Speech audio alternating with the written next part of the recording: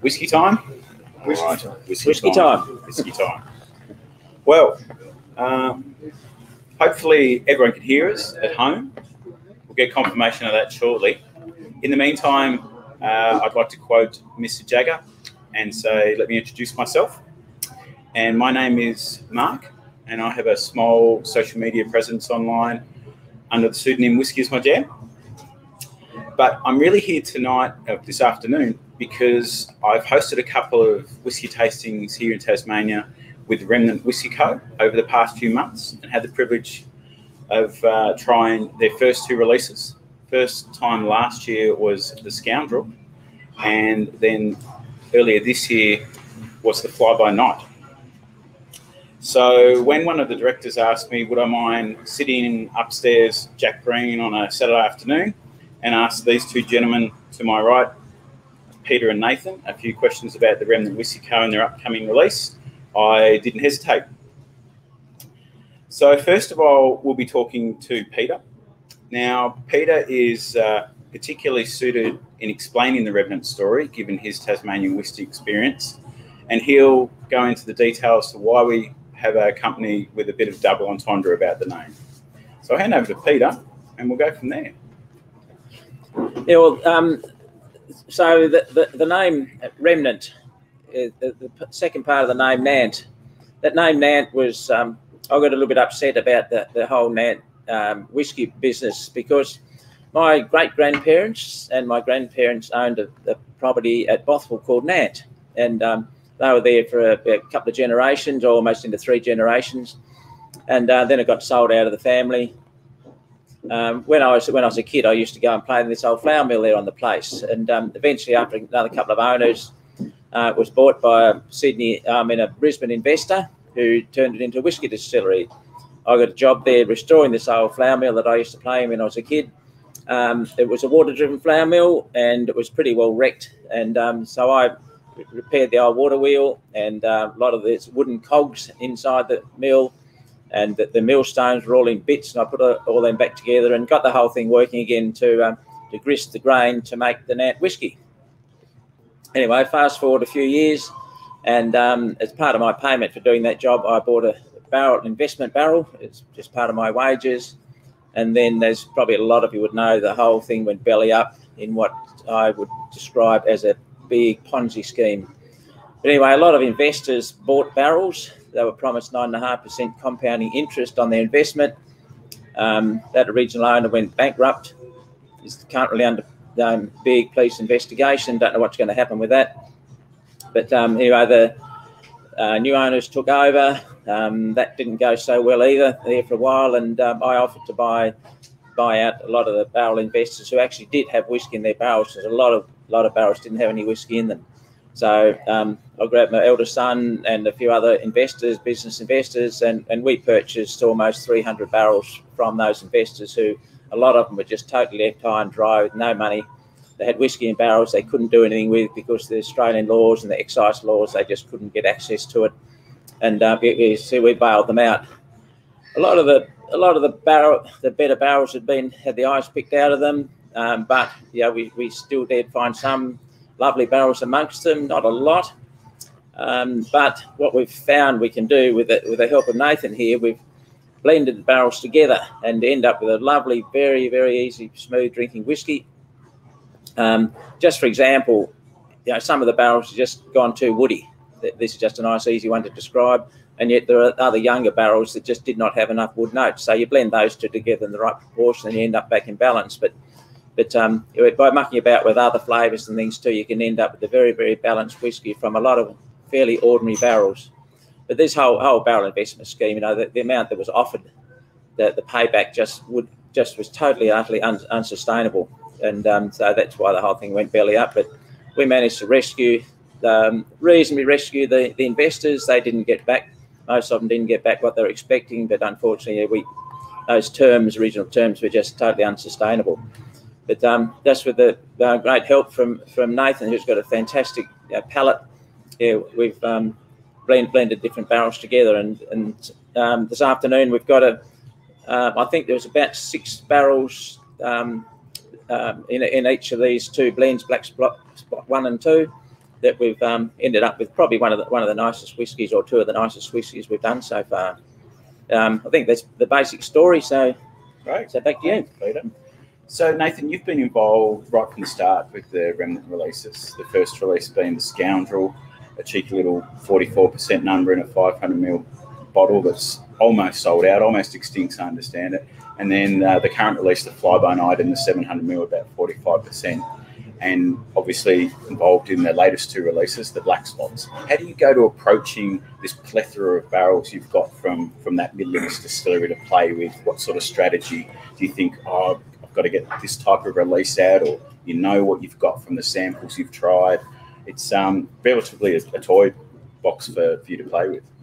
Yeah, thanks, Mark. I got involved with Remnant almost kind of day one. Peter called me up, and I'd been hanging out at Belgrove, harassing him for a few months, tasting whiskey, and then this project came along, and I think I was on the first trip with Peter up to Nantes, and we collected, I think, 9 barrels in the back of his ute, and then another 10 on the trailer, and took them back. And I thought, oh, this will be it. It'll be fun. We'll come up with some great whiskies from these 19 barrels.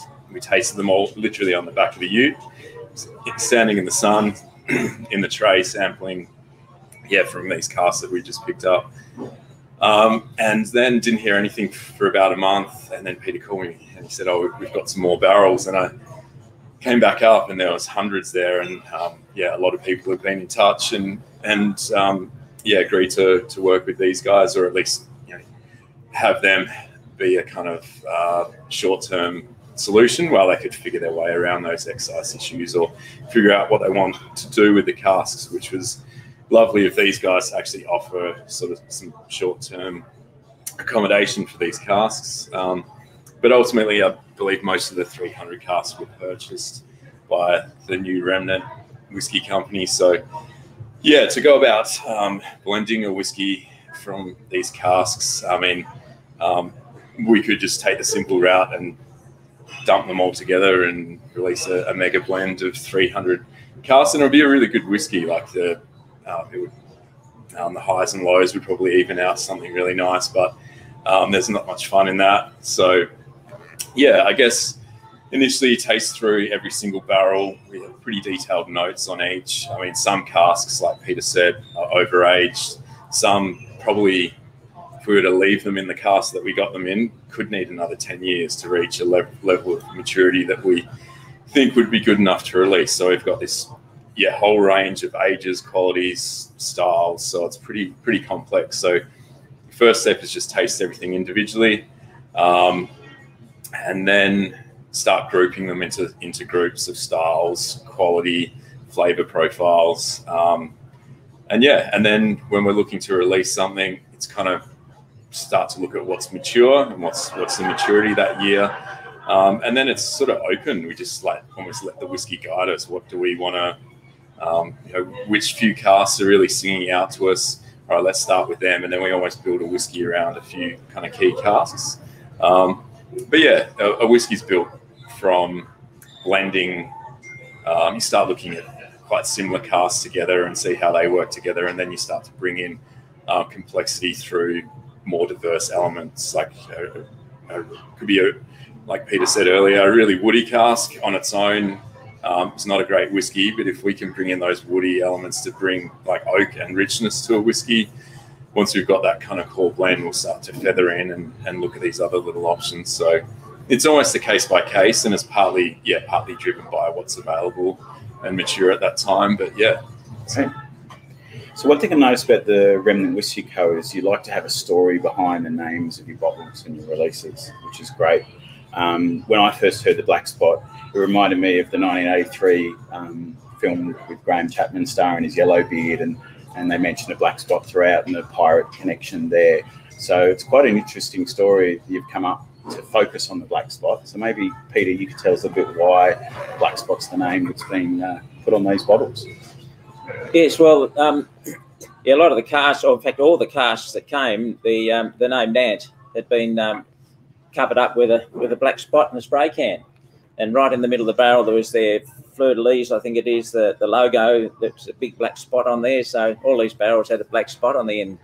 And yeah, that pirate theme of the black spotters. And also, I just found out today, I'd forgotten about it too, during the plague, the plague, you know, it was any houses that had the plague in it, there was a black spot, I think, put on their door or something like that. And so that's a little bit appropriate now for another reason, because they're virus at the moment. But I don't think anybody's going around putting black spots on people's doors at the moment. But yeah, one of our investors, Phil, he comes up with all these names, and the name Remnant, we weren't allowed to use the name Nant. Yeah, so I think it might have been Phil that came up again with that name Remnant. So it's the remnants of this barrel investment scheme. Fantastic. So Nathan, can you tell us a little bit about the two black spot releases? What's different between them? What's the same? Yeah, I mean, they're quite different. I think the one we're drinking now, the bourbon and sherry, I feel like it's distinctly a Tasmanian whiskey, but to me, it reminds me a lot of Scotch, sort of that probably 10 to 12-year-old single malt. It's quite light, but full of flavour. It's quite delicate, but there's a lot going on. It's really quite complex, and it's a whiskey that really evolves from your first sip to your last, and being such a, it's almost for such a delicate whiskey, there's a lot of complexity there that I really love about it. So it's 50% bourbon, 50% sherry. The bourbon brings that kind of sponge cake, nougat, vanilla, all those soft, sweet notes. But bourbon doesn't always bring complexity, so that's where the sherry comes from. The sherry, or a pairer in this blend that we were looking to bring in, had to complement the bourbon and couldn't overpower it. So we're looking for some kind of lighter, more delicate sherry casks. There was actually a handful of dry sherry casks in the mix, which I haven't seen a lot of in Tasmanian whiskey, or almost, most sherry casks are sweet sherry because it just brings that power and that deliciousness that everyone wants. But there was a handful of these lovely dry sherry casks that had kind of like, apple and spice and these really minerally kind of coastal elements. So we thought we could bring them in, pair them with the bourbon, and have them kind of contrast and dance against each other, and have a lot of unique sherry character in there, but without overpowering the bourbon. So I love how in the whiskey those two kind of profiles are like in complete harmony, but when you're drinking it, you can actually clearly see elements of each on their own in the whiskey, or kind of drink it as with them in harmony as one. It's quite a delicate but quite a complex and powerful whiskey. And your notes on the second black spot release? The second black spot release is it's kind of like that decadent middle of winter after dinner whiskey. I lived in the US for a number of years, working in the wine industry over there, and I used to love the kind of holiday season, drinking whiskey with the family over winter, and we'd always drink like a big Glendronach or something like that. Just have these decadent sherry cask whiskies that are just perfect for a cold winter's night. Really powerful, and really good to share with people, because if you're new to whiskey, the flavors are quite familiar and quite approachable. So it's kind of just that decadent winter sharing whiskey, just quite rich and powerful. And the blending of that one was much more simple. We're just kind of looking for casks with a similar profile, and then there is a bit of work making sure they fit together. You can, but to make a great whiskey, you need to bring casks together with care. We could have just tipped them all together, but we kind of selected certain volumes from certain casks and made sure it all worked. But it's just it's kind of the richer, more crowd pleasing. It's still quite complex, but probably more. It's a lot. If you're new to whiskey, it's probably the one that you might gravitate a little more towards, because it is so easy to drink and quite easy to kind of get your head around. So, it's just built on deliciousness and probably a bit, decadent, over the top sherry. So the 2 black spot releases, as I understand, are part of a range that will be limited and brought out from time to time. The first 2 releases, the Scoundrel and the Fly By Night, they're the type of dram that you're hoping to have available all the time through the whiskey company, the Remnant Whisky Company. But also you've done a couple of single cask releases. So far it's been in collaboration with the Whisky List through their Facebook group, Whisky Lovers. And they were able to name those 2 releases and cheekily came up with the virus and the vaccine, which was rather apt for towards the end of last year. But I do understand there might be some more single cask releases in the future. Is that something you can tell us a little bit about or give us a bit of a tease? Yes, yeah, from what I said earlier, you know, there were very few casks there that were really standouts on their own. And so, yeah, that's why we love this blending. But every now and then we'll find a really good one. And as they developed over the next few years too, there's some of those fairly ordinary casks at the moment might actually turn into really, really nice ones. So it's just something in the future to work towards. I'm not sure if Nathan's got his eye on a couple of single casks still or not. Yeah, there's a few. There's definitely some there. They're, yeah, potentially a year or 2 away, but we've always got our eyes on something. There's a few casks that will be quite special. But I would say, it's from my experience in whiskey, like, yeah, when you get a really good single cask, it's I feel like you almost have to release it because it's actually quite rare that you get that harmony and balance and that complexity, and you actually get a perfect finished whiskey within one cask. Most often you have to blend them, so I always like to celebrate those special kind of one of a kind casks that do have that. So yeah, it's hard not to. So as much as I'd like to use them in a blend because they kind of do all your heavy lifting, they actually make the job of blending a whiskey easier. But I feel like it's always a crime to let them disappear into a larger blend. And yeah, they're always so special. But yeah, we'll definitely try and get them out on their own. But in the near future, I don't think there's any coming up too soon. But yeah, definitely long term. For those of you who are unsure about what we mean by blend, it's not a blending of different distilleries. It's blended whiskies by Scottish terms mean you've got several different distilleries supplying barrels to all get blended together, and that's a blended whiskey like Johnny Walker. It's a blended whiskey, but we're just blending casks from the single distillery, so it is still a single malt. Even though, because most single malt whiskies that come out by volume by a lot like those would be blenders of different casks from one distillery. There's very, very few single malt whiskies that come out single cask, single malt. Single malt means just one distillery. Single cask, single malt means obviously one cask from one distillery, and it's a malt whiskey. But yeah, so when we're blending, we're not we're just trying to get a more bottles of the same flavour and in a much better balance. And also Nathan's help with this has been fantastic, because I'm afraid my taste buds trying to go through several hundred casks of mostly stuff that's up around this 60% and over.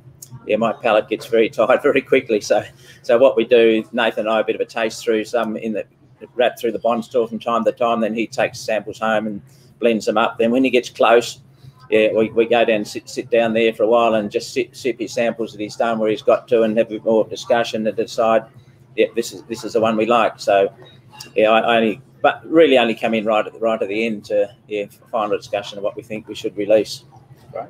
Yeah, I kind of probably do the heavy lifting earlier on, but then Peter sort of makes the final call. I'll present what I like and what I think could work, and Peter usually tastes through, and he's always like, that's the one. And I get quite close to it, having tasted these whiskies for sometimes 4, 5, 6 weeks leading up. It's they start to become quite familiar, and it's always great to have a palate like Peter's to kind of come in and see them with almost, he's tasting them at the beginning, but then to taste them at the end with fresh eyes. And it's a lot of fun. But those final kind of stages where it becomes quite collaborative again, that's some of the most enjoyable times. And getting to taste whiskey with someone like Peter is it's really special. And it's one of the best parts of the project.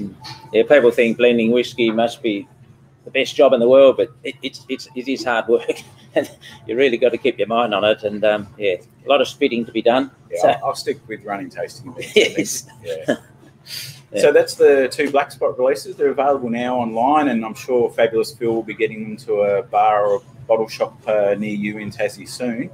We're going to wrap up here. We've got a few people wandering in off the street to have a sample. So if you do happen to be wandering past Salamanca and Jack Green at the moment, pop upstairs for a quick dram with us. So I'll let Fabulous Phil help us there. And yeah, thank you for joining us. Thanks, Peter. Thanks, Nathan. Thank you, Mark.